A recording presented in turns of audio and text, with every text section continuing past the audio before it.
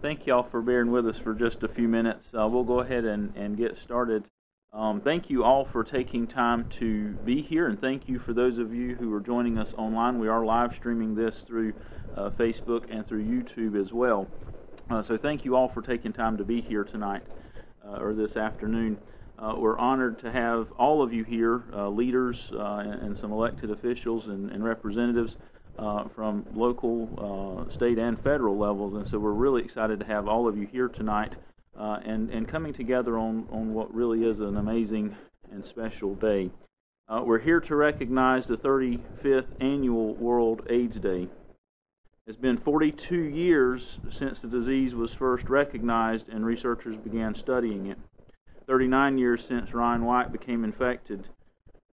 And this next month will mark 20 years since President George W. Bush unveiled the President's Emergency Plan for AIDS Relief, codified goal of ending the pandemic by 2030. You're going to hear more about that tonight. While science has made great investments and great strides in both prevention and treatment, there still is no cure for HIV/AIDS. An estimated 1.5 million people worldwide, 30,000 in America alone, are newly diagnosed with HIV each year. And more than 500,000 people die each year from AIDS-related illnesses across the globe. More than 18,000 here in the United States. And there's still epidemic and pandemic proportions. Even though we're here in the Triangle, in this region of North Carolina, home to Research Triangle Park, two of the nation's most prestigious medical universities, and ranked 7th and 8th for most educated communities in the United States, there is still an HIV/AIDS epidemic crisis right here in our own backyard. 51% of HIV diagnoses in the United States occur in the southern region of the country, according to the CDC. AIDSVu prevalence map, which we have here, show in Raleigh, North Carolina, that of the people living in the 27601 zip code, that's right here where we're at tonight, and then 27610 just down the street, that in those zip codes that people are 3 to 4 times more likely to have a positive HIV diagnosis than the national average. They're 3 to 4 times more likely to have a positive diagnosis than the state of North Carolina's rate, and even 3 to 4 times more likely to have a positive diagnosis than the average rate for Wake County. Why? When you hear those numbers, we ask the question, I find myself asking that question, why? What is the difference here? What's the difference in downtown Raleigh and the southeast Raleigh district or areas? And what can we do about it? One of my first thoughts is maybe it's a financial thing. Except for a few high-dollar condo dwellers, a large number of people in those zip codes are facing financial hardships. We have moderate to low income rates, or maybe unable to afford health insurance. However, when we look at what we're dealing with here in 2022, the cost to individuals for HIV prevention measures and antiretroviral therapy, it doesn't have to be a concern. Our finance doesn't have to be a concern. Furthermore, there has been a bipartisan effort to address the cost issues associated with this. Under President Barack Obama, the Affordable Care Act was passed that prevents insurance cancellation, eliminates the pre-existing condition exemptions, expands in-network providers to include Ryan White, HIV and AIDS program providers, and others, and it closes the Medicare D donut hole and expands Medicaid eligibility.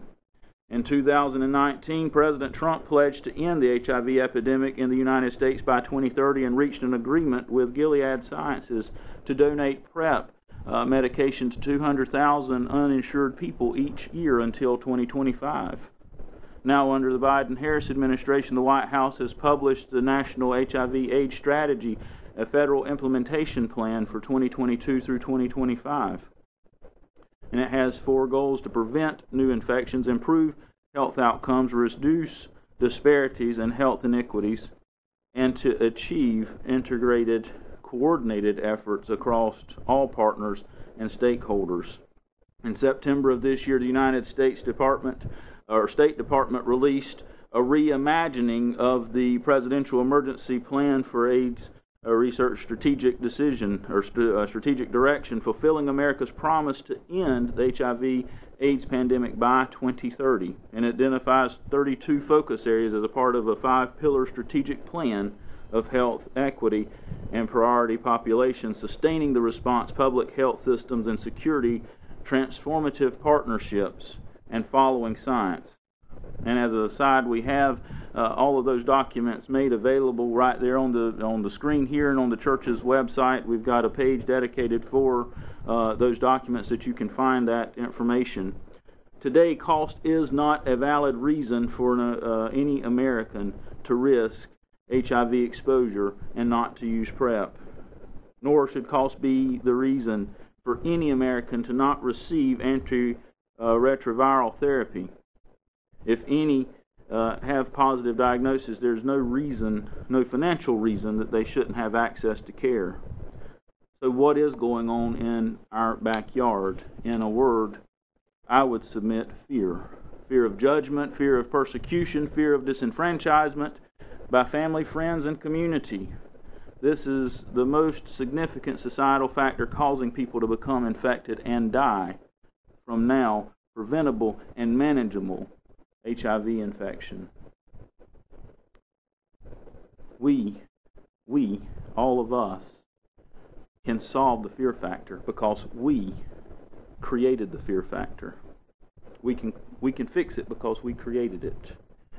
It comes from stigma. It comes from misinformation. It comes from disinformation. It comes from false narratives. And it comes from shaming by community members and leaders. It also comes from our refusal to have frank, open, public, real conversations about HIV and AIDS and the ways to prevent the transmission.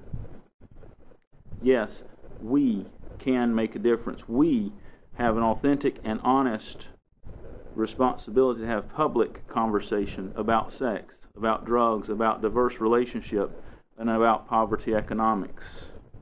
So that is why we have come together tonight. That's why we are all here tonight, to start that public conversation right here in this community and begin to bring an end to the HIV/AIDS pandemic right here in our own backyard. So tonight we're going to start the conversation, and I'm going to introduce Eugenia Rogers. I told you a story, Rita, earlier. So Eugenia Rogers, a community engagement co-chair at Duke Center for AIDS Research. Eugenia's life has been affected by the HIV/AIDS pandemic in countless ways. It has not only left an indelible mark on her life, but it also impacted her family, her friends, and her community. Her passion is to give a voice to those living in the shadow of HIV and to combat the stigma surrounding HIV and AIDS. She believes that when we take HIV's power, that we can defeat it. Eugenia is a witness to how the stigma surrounding HIV and AIDS can divide communities, families, and relationships. Being labeled and ostracized herself, she knows firsthand what the pain of rejection feels like. Now she is focused on taking her past trials and sufferings and turning them into tools to inspire, to heal, and to motivate others. Please welcome Eugenia Rogers.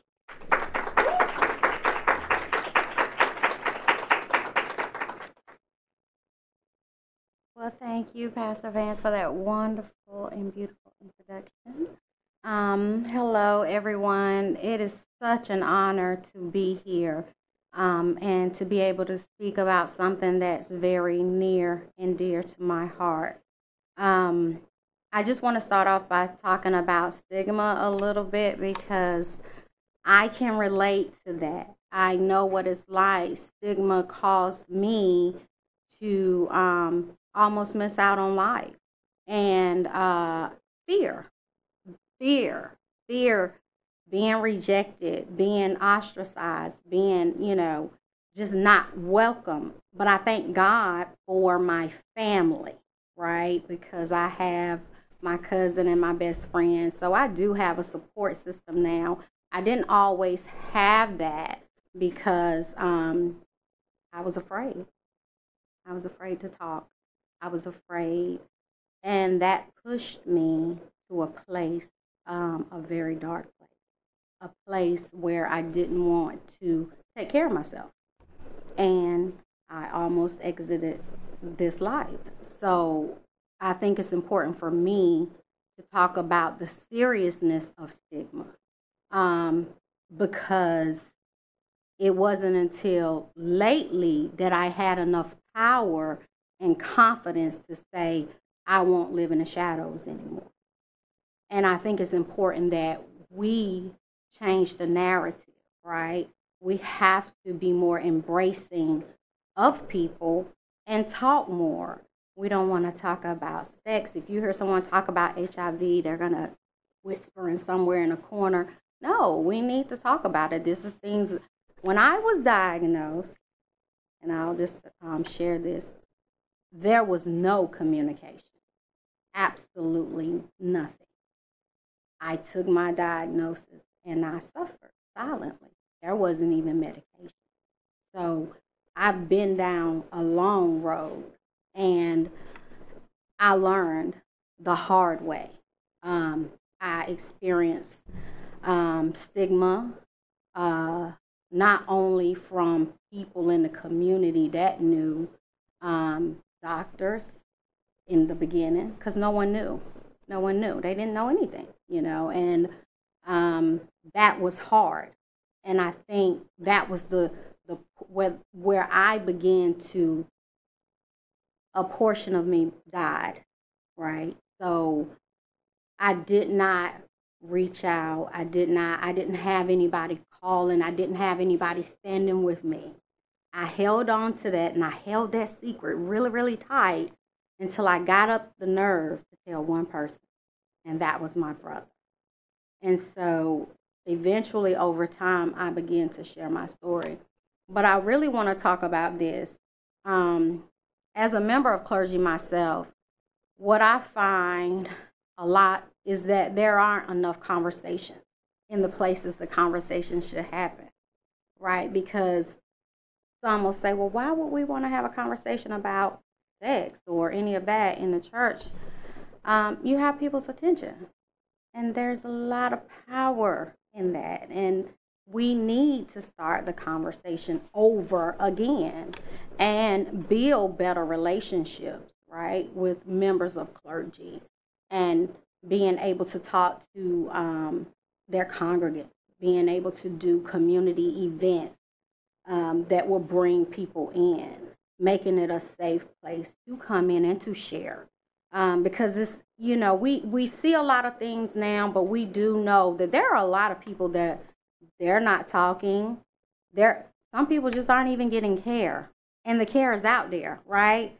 PrEP is out there, right? But don't want to talk about it, And I think if we open up a conversation in a different way in terms of just talking to people, just starting the conversation, talking to people, see how they're doing, building relationships. That is so important. People have to have trust, right? And in a time where trust is really, really hard to come by, they need it. They need trust. And I think that's one of the biggest hurdles. Stigma will cause people to suffer in silence. And I know that firsthand. So again, I am so grateful for the opportunities to speak. And I'm just very passionate about people becoming more aware of what's out here, like PrEP, and how we can prevent this disease from moving forward, how we can, I would like for us to eradicate it by 2030. And I know we can, but it's going to be a team effort. It has, and we just have to work hard at it. And those are my thoughts about it. So, again, thank you for the opportunity to speak. Thank you, Pastor Vance, for making this available, right, for people to come in to get information, people to come in to get healed, right, and people to come in to share their stories. And I thank you, and I pray that everybody here will take lesson and take something back from what's happening here today, and build better relationships in their community. Thank you once again.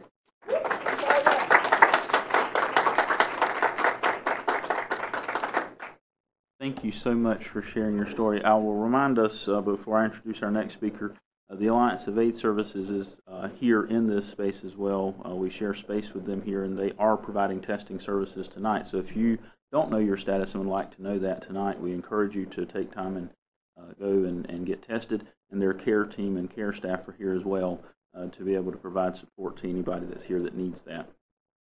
Our next speaker I'm going to invite up is Rita McDaniel. Rita has been the North Carolina AIDS Action Network's community organizer since 2018. Previously, Rita worked with the Triangle Empowerment Center as the women's facilitator and focused much of her work on HIV and its impact on women. In 2012, she founded the It's All About Me support group, which has helped minority women living with HIV throughout the Triangle region of North Carolina. She has served on the Duke AIDS Research and Treatment Community Advisory Board and was recognized on the PAS 100 list in 2017. Join me in welcoming Rita.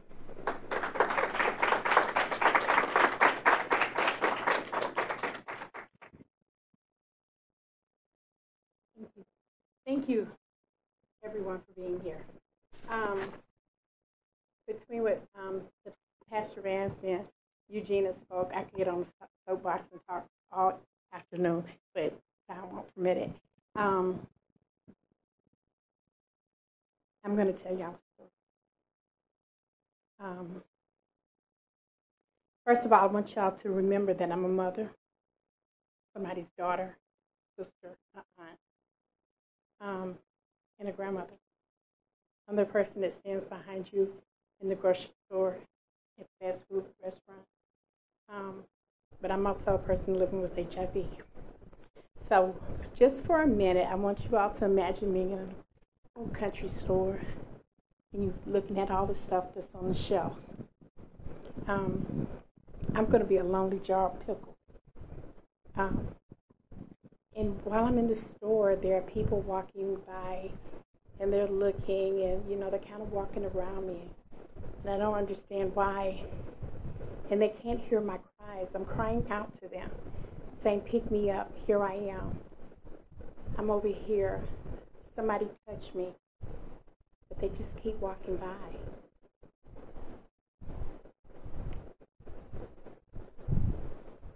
But then something happens.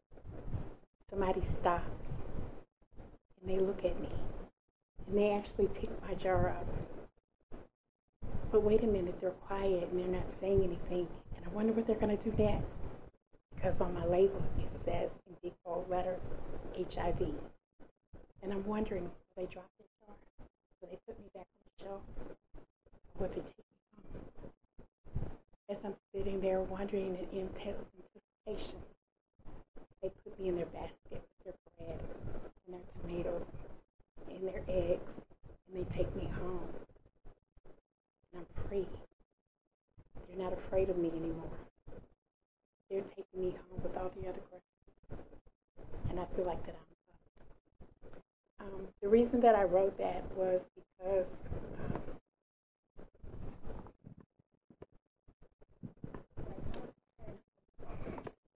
excuse me. I married a man over 20 years ago who was living with HIV, but didn't tell me.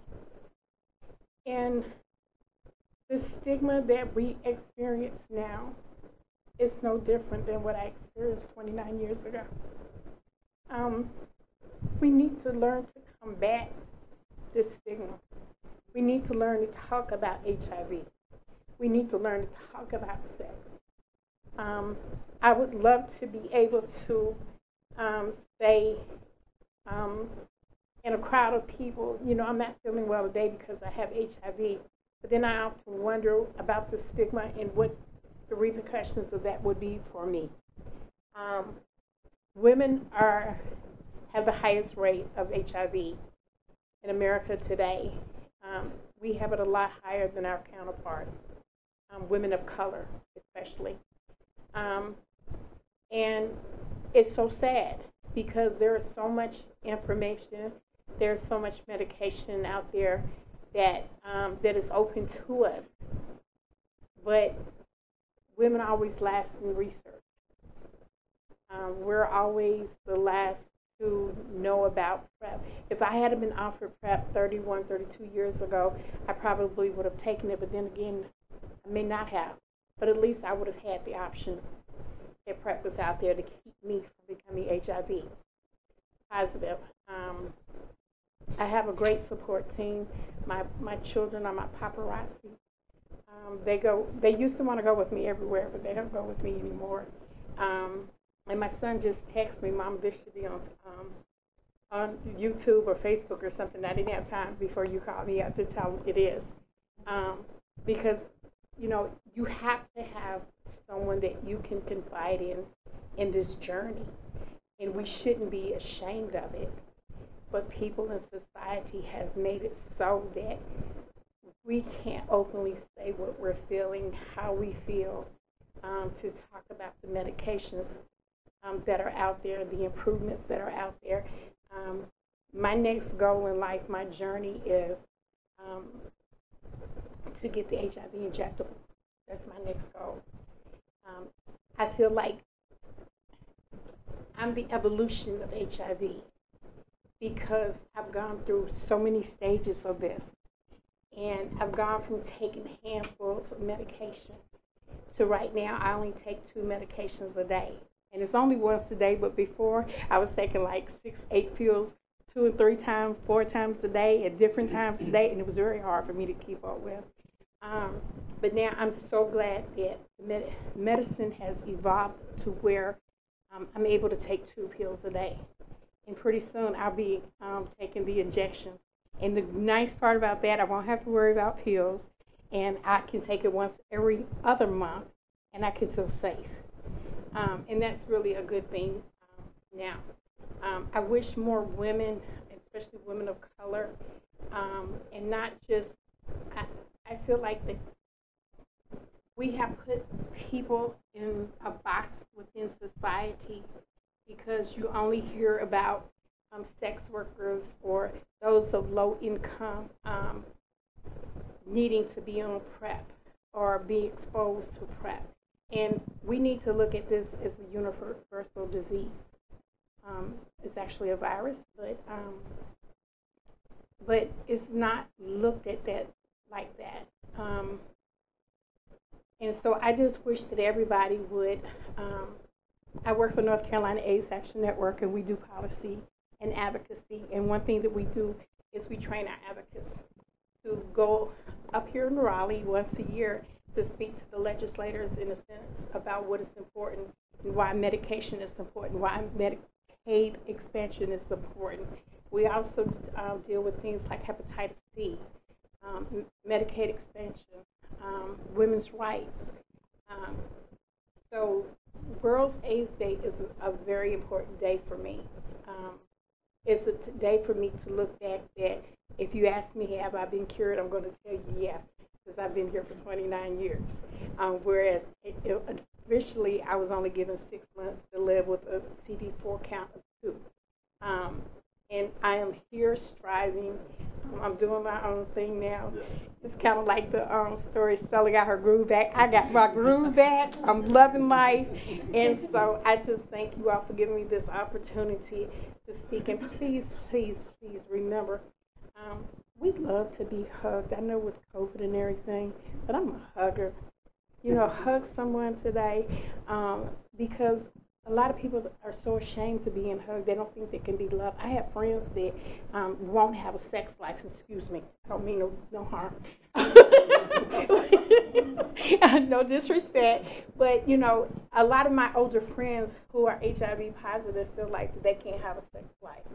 And you can't, especially if your CD4 is undetectable for 6 months. You don't have to use condoms, but, you know, we still encourage people to use condoms to keep from contracting other STIs. But, life is good now. I tell anybody, I don't know why this happened to me, but I thank God that I did, because I've learned so much. I met so many wonderful people. And like I said, World AIDS Day is like my favorite time of the year, because I reminisce and I see the progress that medication has made, and knowing that, hey, I got another year here. And so I thank you all.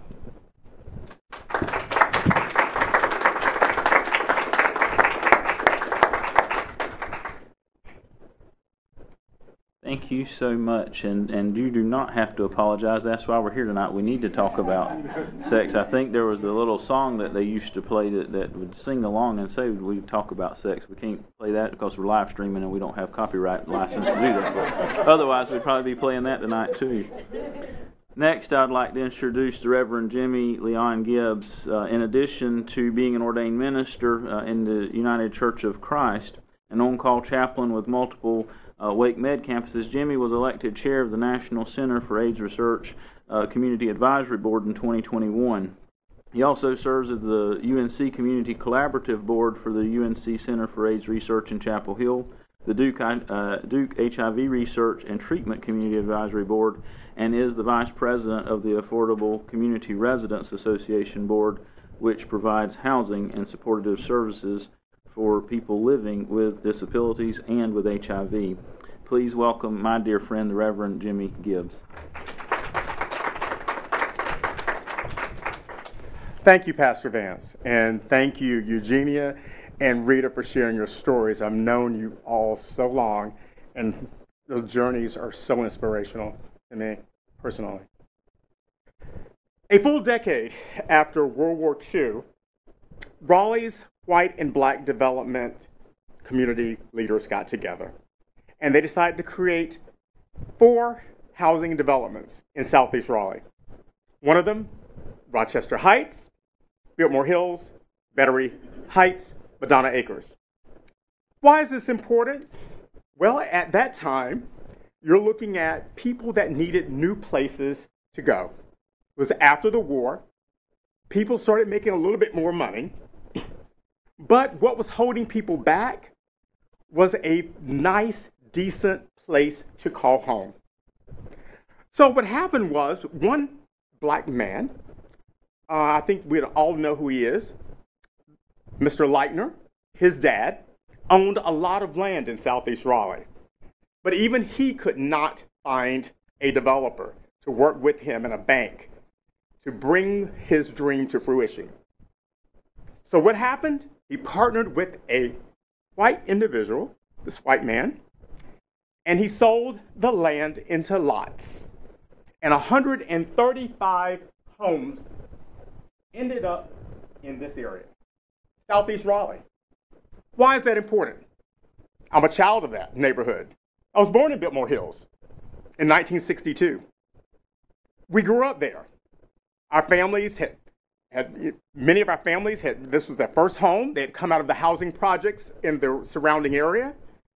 They'd gotten decent jobs. My dad was a truck driver. My mother worked for 2 college presidents at a university right down the street. And so we were middle-class people. We thought we were living the dream, and we were. We played outside until the street lights came on. That was our sign to go inside, as in most African-American neighborhoods. So why have things changed today? I didn't know I was a gay black minister in the 60s. I didn't know in the 70s. I really didn't know in the 80s. But I knew something was different in the neighborhood that I grew up in. We felt safe. We felt loved. Everybody was your mama. And I tell you, thank God I was a good one, because I'd have been burning today. But let me tell you, fast forward into the 80s. Here comes the AIDS epidemic. Sad but true, my best friend contracted HIV. We called it something else then, GRID, some other things that went along with that. But we just didn't know what it was. Just like today, we didn't know what COVID was, did we? We didn't know how to get it. We just knew that you could get it. So what happened was, Elijah and he contracted it, but I didn't. I don't know why. We traveled in the same circles. Elijah used to ask me, why didn't you get it? Because we were best friends. We hung out together. We had the same friends. I told Elijah one night when I was caring for him, his mom worked night shift. I was sitting there rubbing the sweat off of his brow. And I said, you know, Elijah, imagine us being at Pullen Park on a merry-go-round. And every time the merry-go-round stopped, you got off, but I didn't. That just saved me. But did it save him to know that I was safe and he wasn't? Because what happens to one of us happens to all of us. That's why we all joined together in his neighborhood and helped his mother care for him so she could work a full-time job at night at Wake Med. That's what families do. Because when something happens to one of us, it affects eventually all of us. Who would have thought this little tiny bedroom community in southeast Raleigh has the highest prevalence of HIV? It's not even 2 miles from here. You could walk all the way down to the end of this street, Blunt Street, and make a right, make a left, and make a right, and you'll be right there in our neighborhood. Not even 2 miles from here. It's a desirable neighborhood now. People bought their homes for $7,000, 7 to 10 grand. Got you a 3-bedroom, 1-bath house in 1960. I had an offer the other day for $300,000 for that same 3-bedroom, 1-bath house. Not even 2 bathrooms. So what does this really mean? I chair the National CFAR CAB Coalition. Let me explain what that is. All of the institutions that do research in the United States receive funding from the NIH. We're talking about Duke, UNC, others out there across the country, Seattle, UW, UCLA. All of those schools get HIV funding through the NIH to do research, to develop new strategies, new medications, clinical trial research. And it brings that back to us.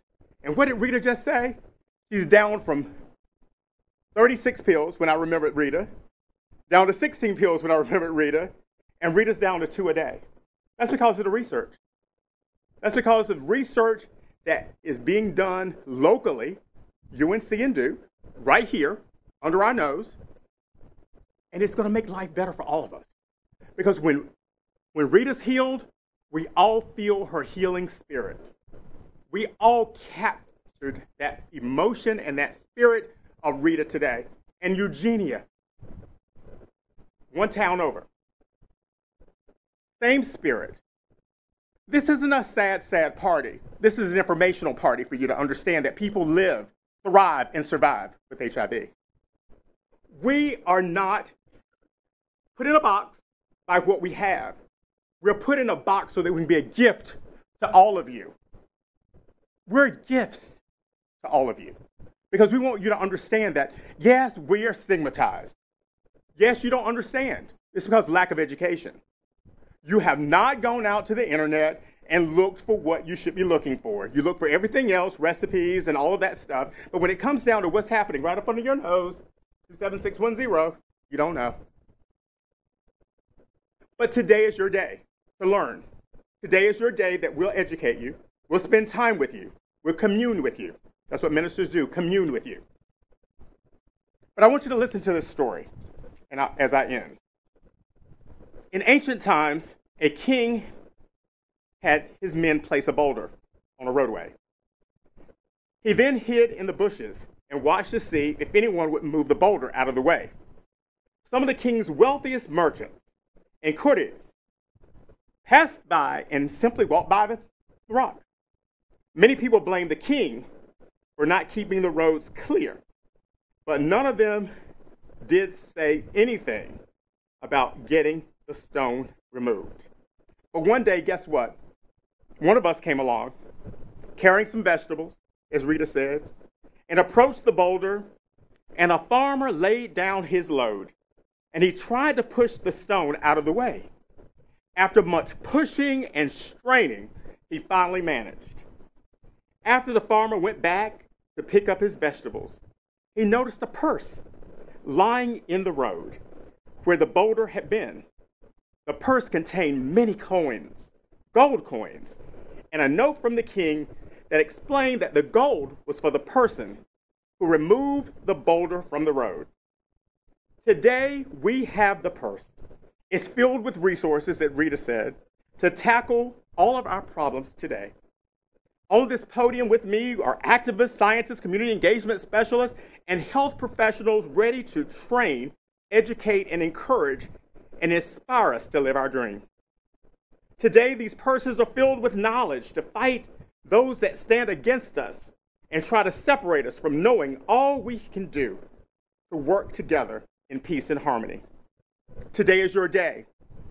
Listen, act, react, and let's work together to make our community a better place, a more informed and better community. Thank you.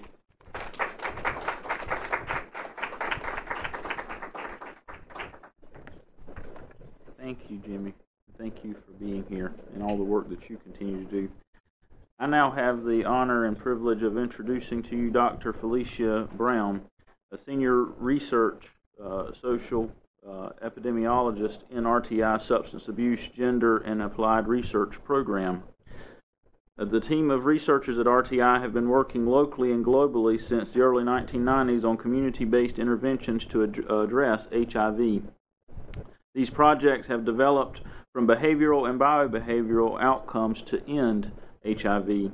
Dr. Browne is also an adjunct faculty at University of North Carolina at Chapel Hill, Gillings School of Global and Public and Core Assistant Director of the Social and Behavioral Research Core at the UNC Center for AIDS Research. Please welcome Dr. Browne.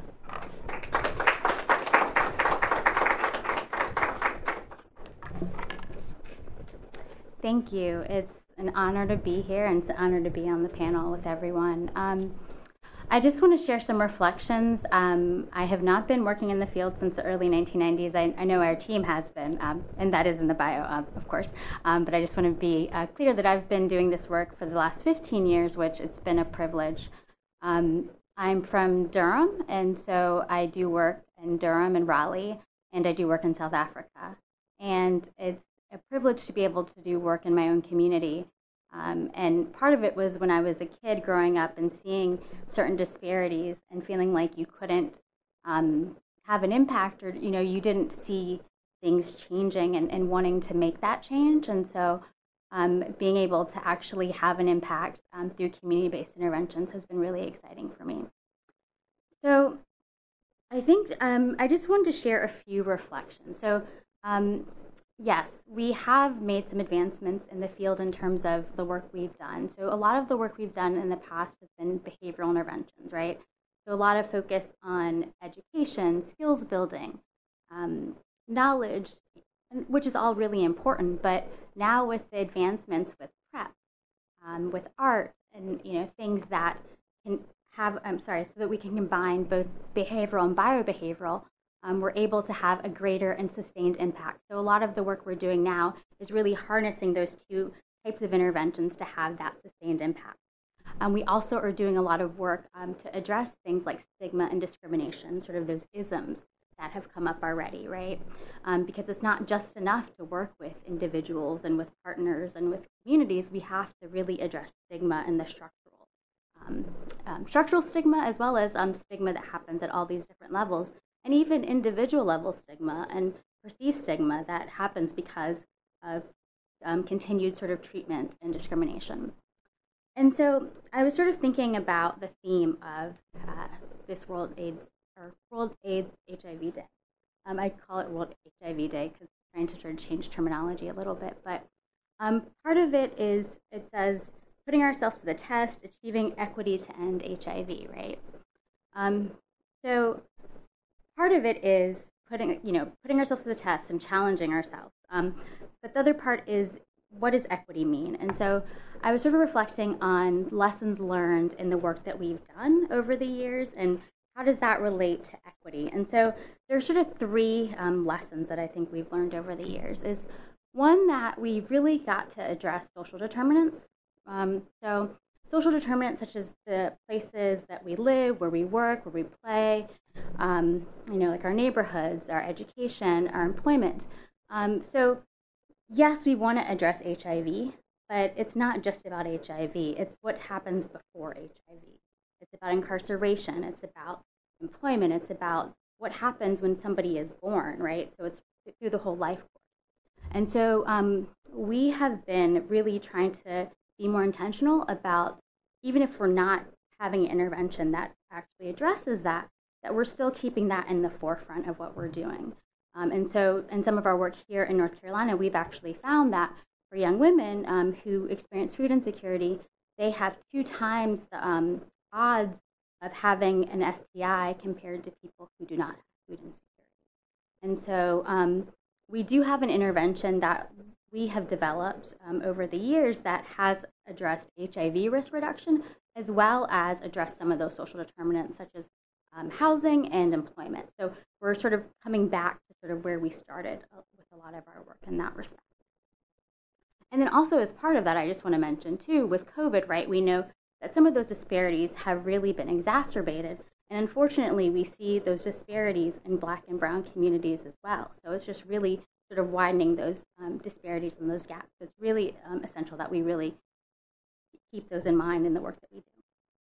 I think the second lesson is just the importance of inclusion and collaboration.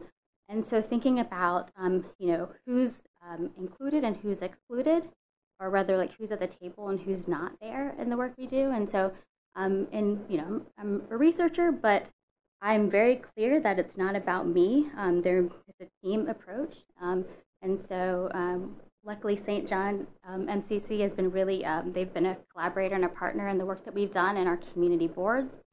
We've also had a lot of stakeholders, service providers, other researchers, and so we can't do this work in isolation because, in fact, if we really are going to end the epidemic, we need each other to ask better questions and to be more innovative in the work that we do. So, for example, we are doing a lot of mobile health technology using app-based approaches with young people, which has been really exciting. And so we need young people who can tell us, that's not going to work, or, you could do that a little bit better. And so that makes us better. And that's going to be a way that we end the epidemic. And then I would say just the third thing that has come up already, so I don't necessarily need to spend so much time on this, but just this idea of stigma. I can't say it enough, and it really broke my heart to hear that stigma hasn't changed over the years. Because I think stigma happens in so many ways, and we don't even realize it sometimes. It's the unsaid things, it's the said things, it's a little like the words, right? When somebody hears infected, when somebody hears, clean or things like that, like what does that really mean? And what are you saying to somebody? And so I would just encourage us all in sort of thinking about the theme, right? Putting ourselves to the test, how can we be better? And so, and I say that as a researcher because I read things sometimes, and even things that we have sort of published over the years where we say like sex worker, that's not really person first language, people who conduct sex work, right? So I think we can always be better, and we can always reflect on sort of our work and sort of pushing things forward a bit. But and then just one other thing related to that is that it's not only about HIV, but it's also about other intersecting identities. And so I think we need to be really careful about affirming and supporting communities, marginalized communities, and thinking about from the community, from a patient perspective, from a research participant perspective, because how somebody feels determines whether they engage in services, whether they want to participate in a study, whether they want to tell you that they're living with HIV, and all of those things impact their lives. So I think we just need to all really reflect on how we can be better. And then I think I will end there, but just I think to echo what everyone else has already said, we need everyone. I mean, I think we all play a part in getting to end HIV. And so there's something, no matter how little it is, whether it's just thinking about the language you use, getting tested if you don't know your status, there's something that you can do so that we can move forward. And I will leave it there, but thank you.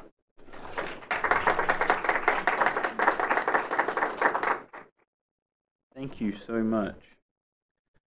This forum wouldn't be complete if we didn't hear about what is happening locally too in the pandemic. So it is now my honor and privilege to introduce to you Jacquelyn Clymore, the HIV, STD, Hepatitis Director in the Communicable Diseases Branch of the North Carolina Department of Health and Human Services.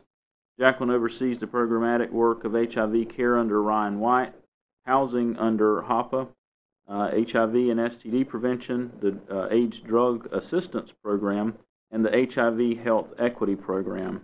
Prior to joining the Division of Public Health, she worked for 20 years in various positions with the Triangles Alliance of AIDS Services Carolinas, including serving as former executive director of that organization. So I introduce to you now Jacquelyn Clymore.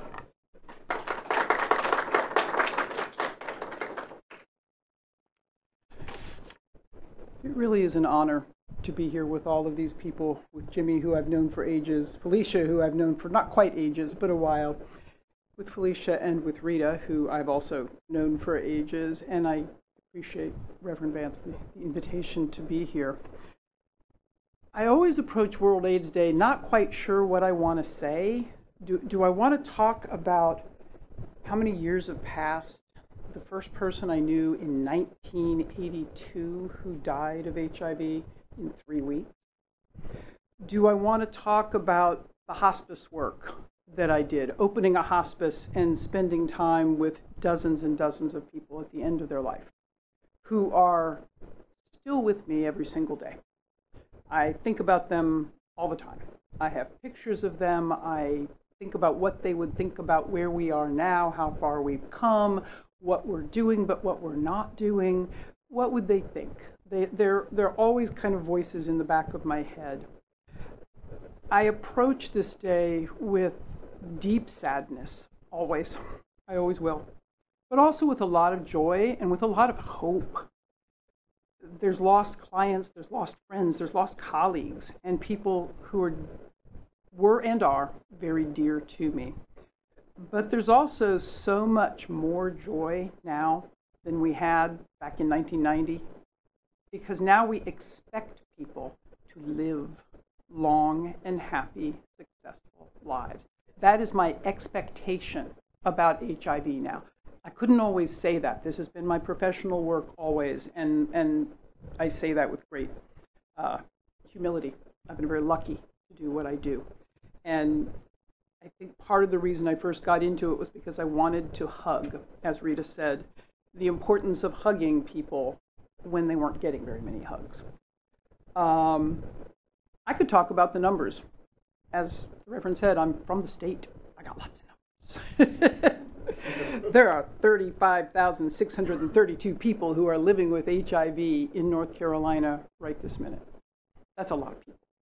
Not as big as the entire 10 million in the state, but when people who are living with HIV wonder whether or not they are alone in this, there are 35,631 other people living with HIV just in this state. And I think that's important to know. 67% of those people are virally suppressed. That's the holy grail of HIV these days. If you're going to live with HIV, you want to be virally suppressed by taking your medicine. And what Rita said was so true. When I worked in hospice, mountains of pills. I don't know how we ever kept track of the piles of pills that we were supposed to give people. And now it's 1 or 2 a day. Truly, injectables are almost here. That in itself is a joyous miracle for people living with HIV now. And with viral suppression, you live well, you live healthy, and you also don't have to tell your sexual partners that you are in fact HIV positive if you've been virally suppressed for at least 6 months. Rita mentioned that. That was a huge change in North Carolina law in 2017, 2018. That was a big deal, and that was very much about reducing stigma, using science and fact to address how we address HIV. Not about how we feel, but about what the science tells us. And the science tells us that if you're virally suppressed and you stay that way, and you follow your doctor's recommendations, you don't need to tell people about your HIV if you don't want to, because you can't give it to them. That's joyous news. We have PrEP, that pill. Take it once a day, and you won't get HIV, like birth control pills. It's that simple. But stigma stops a lot of people from being willing to get on PrEP. They're afraid to tell their doctor that they might need PrEP. What does that mean? It means they're afraid to tell their doctor that they're sexually active. We're pretty hardwired for that, you know. That's kind of what human beings do. That's how we get more human beings, among other things. So talking about sex, as all of my predecessors have so eloquently said, is really, really important. First of all, we're sexual beings. That's how we were made. But secondly, if we don't talk about it, we harm ourselves. We harm our families. We harm the people around us. We harm our children. I'm the mother of 4 people. 4 not little people anymore. 4 people. And those people who are not little needed to know that message. All of the little people out there still need to know that message as they grow up, that sex is a normal thing, but you have to take certain precautions. You have to be responsible. You don't want to get pregnant when you don't want to get pregnant, and you don't want to end up with any illnesses that you might have to deal with, especially if they might be long-term. We've heard a lot about disparity, and that is so very true. The number of people of color who are disproportionately affected by HIV is vast, and it does come down to things like Felicia just talked about, social determinants of health, housing. It comes down to education. It comes down to whether you have access to health care. North Carolina is one of 12 states that has still not expanded Medicaid. We need to do that, because if you don't have access to health care, anytime you need it, not just if you break your leg and go to the emergency room, but anytime you need it, then you will not get the preventive, not to mention the treatment care that you need with HIV or anything else. We need to teach about STDs. We had a significant rise in STDs, especially syphilis and congenital syphilis, babies born with syphilis. This has been one of the serious effects of the COVID pandemic in recent years, a huge rise in STDs. That affects HIV as well. If you have been exposed to an STD, you are more likely to be exposed to HIV. Those are just facts. So we need to keep talking about what all of that means. We need to be aware that viral suppression does not reach everybody equally. It truly does not. Hispanic and Latinx men who report sex with women are one of the largest groups now who are not achieving good health care outcomes, meaning they are not achieving viral suppression. That same group, Hispanic and Latinx men, American Indian women, are continuing to struggle to get the pills that they need to live well with HIV. We know that people who inject drugs, people who use drugs, are often marginalized in all kinds of ways, stigma on top of stigma on top of stigma. And so they don't even seek treatment until it's too late, until they're very ill. So we have a lot going on. 83% of people in North Carolina are estimated to have their HIV medical needs met last year in 2021, which is really great. 85% is a great number. That means 15% didn't, though. So we got 15% of people who still need medical care. They're not getting what they need to live well with HIV. And then there's stigma, and that's been talked about. I brought along copies tonight of the state's plan to end HIV. And in that, one of the first things I wrote was, if we could end HIV stigma, we could end HIV. I absolutely believe that with my heart and soul. If people didn't have to worry about telling someone for years and years that they have HIV, they would do well. They would do better. People with cancer generally don't have to worry about that. They get the support of their community and their family, their pastors, their neighbors bring over casseroles. They ask, how are you doing, and what's going on, and did you get your medicine, and can I take you to the doctor? People living with HIV generally don't get that, and we need to be doing that.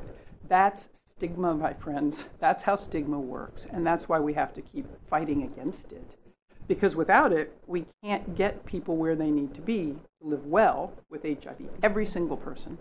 And we can't stop HIV. We can't stop other people from acquiring HIV.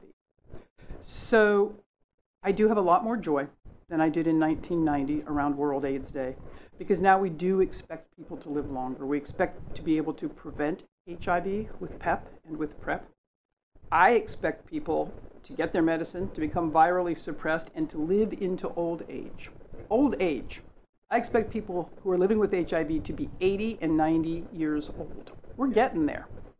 The people in this room who are living with HIV will live to be 80 and 90. It doesn't change the fact that there are an awful lot of disparities. There's an awful lot of barriers. But we do persist because we believe in hope and because we believe that we can realistically expect to overcome HIV in our lifetimes. So thank you.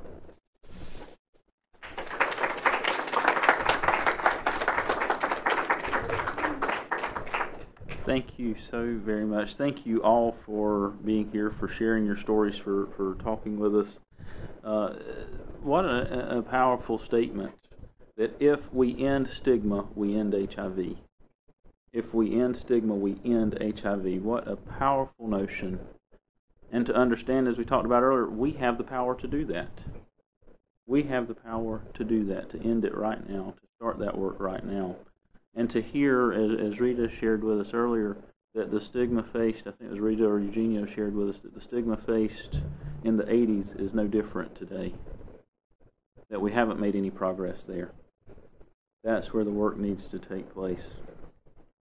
As is our tradition here at St. John's and MCCs around the world, we never want to leave a conversation without giving us some very clear actions that we can take. And I think that the speakers and the folks that have shared with you tonight have done a great job of laying out the actions that we need to take. First, I would say that we need to know our status, regardless of whether we think we're at risk or not. No matter what we think our risk factor is, know your status. There are ways that you can get tested. There's testing that's happening here tonight. There's testing happening here in this building every single day. If you're not in this area, look to find where you can get tested at. Look to your local health departments, and they'll show you where you can go get tested at. If you don't know, call us. We'll help you find it. I don't want anybody to not be able to find where you can get tested at. Know your status. Secondly, end stigma. Start talking about it. We're afraid. You heard one of the speakers tonight and apologized, looked at me because they're in a church and looking at a person in a clergy collar that said, "I'm sorry, I didn't mean to talk about sex." We need to talk about it. We've not talked about it in the one place we should have been safe to have done that. Talk about it. Let's end the stigma. You heard Jacquelyn just share with us that if we end stigma, we end HIV. Talk about it. Talk about it with your friends, your family, your co-workers. Talk about it. That is how we win, how we get rid of this stigma. Third action that we can take is if you test negative, start taking PrEP. Consider start taking PrEP. If you don't know what that is or don't know anything about it or want to know more about it, there's ways that you can find that out. There's folks right here tonight that will talk with you about it. If you're joining us online, send a message in. We'll get you connected to somebody. In your conversations, talk about it. Get started on PrEP. If you test positive, there's care. There's medicines now that you can take to bring your viral loads down into, as we just heard, live into your 80s and 90s. The cheeseburger would take me out before HIV.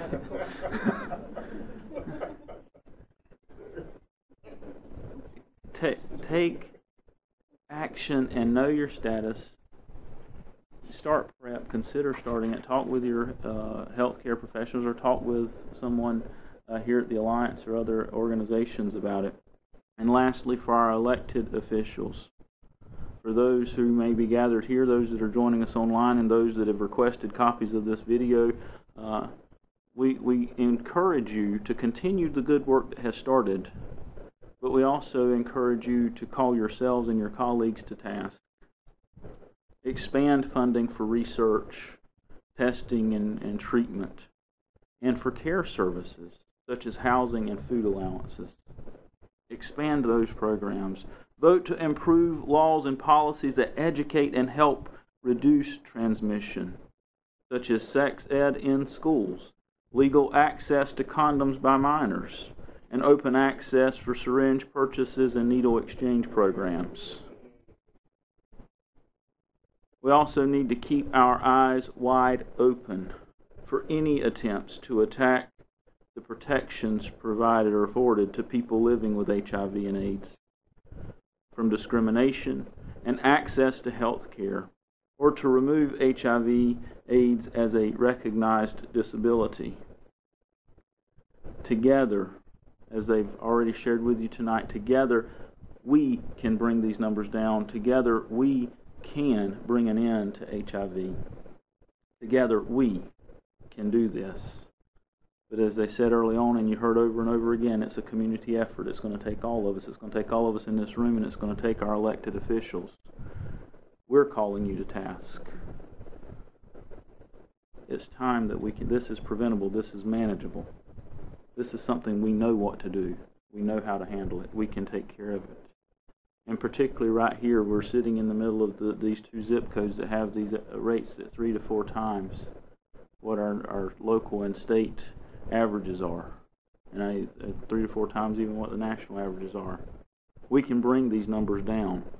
We can ensure that those with a positive diagnosis have a high standard of living, free from stigma, free from bullying, and free from discrimination.